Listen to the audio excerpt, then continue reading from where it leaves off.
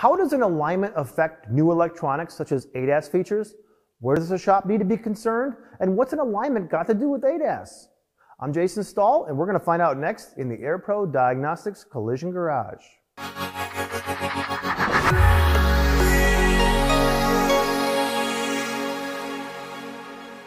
First, let's break down some basics.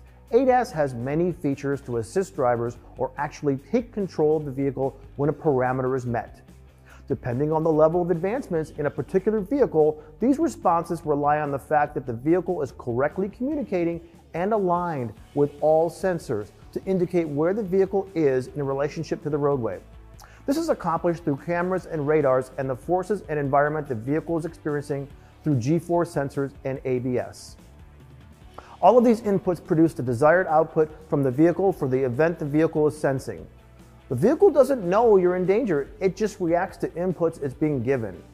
So the phrase in computers and electronics of garbage in equals garbage out comes into play.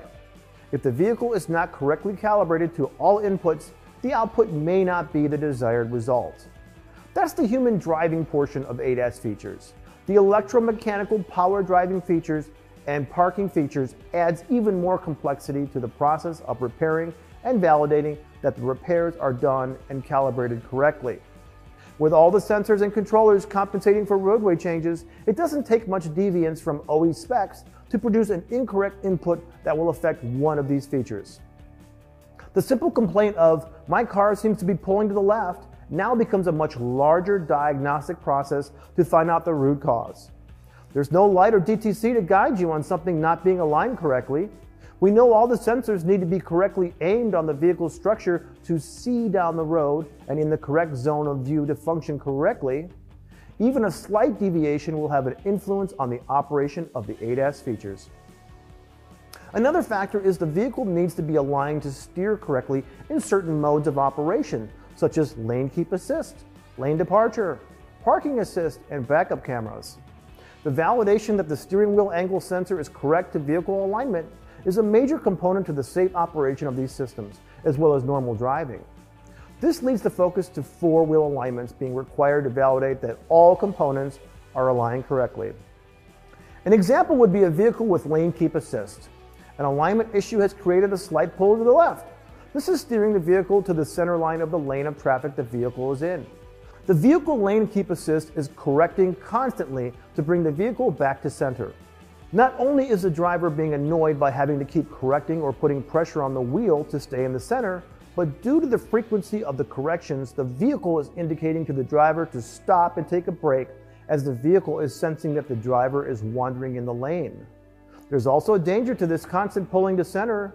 If you've ever operated a vehicle in this mode, you may have experienced the moment you as a driver begin to correct your position in the lane and the vehicle corrects itself too at the same time. This overcorrection can be a little startling for a driver. Now, picture this happening on an icy road or snowy conditions for a driver who isn't prepared for it. Another example is using the backup camera that all vehicles now come equipped with. The camera and computer that uses the wheel's angle to track the vehicle's direction are dependent on the vehicle's alignment. A steering wheel or backup camera that is out of alignment may cause improper performance of the vehicle. It is no longer just about adjusting camber, caster, and toe. It's the ripple effect an incorrect working component will have on the vehicle's features or safety systems.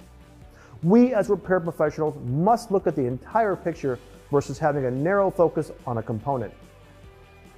Many vehicle manufacturers require that a calibration be done after a wheel alignment is performed.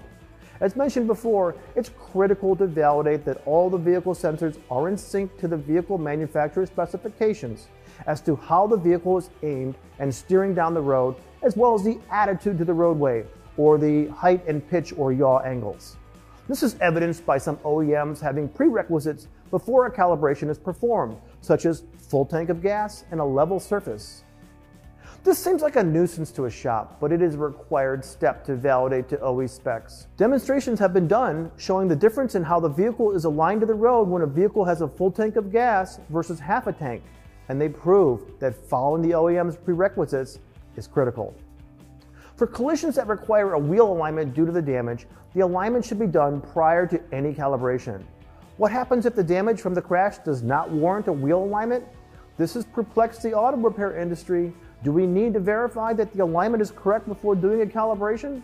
Regardless of the damage, some OEMs go as far as to say that an alignment must be done prior to a calibration, and even the calibrations need to be done on an alignment rack. An example would be the fairly straightforward procedure of replacing a grille on a vehicle. There's no damage to the suspension, but a calibration will be required. Is a wheel alignment called for? This depends on the OEM statements for their vehicles. There are two sides of this argument as to the necessity and price of repairing vehicles. There's also the argument of validating that the vehicle is operating correctly. Is the alignment a result of the incident, or is this unrelated prior damage negating alignment costs to the third party? The vehicle's alignment directly interacts with all of the vehicle's advanced features. When to do an alignment is more the question. We know when damage from the crash requires it. When we do not verify alignment before a calibration, we may have a successful calibration. So, when the customer comes back with drivability issues, who's now responsible? That's something to think about. Proper alignment has everything to do with ADAS features. I'm Jason Stahl from the AirPro Diagnostics Collision Garage. Thanks for watching.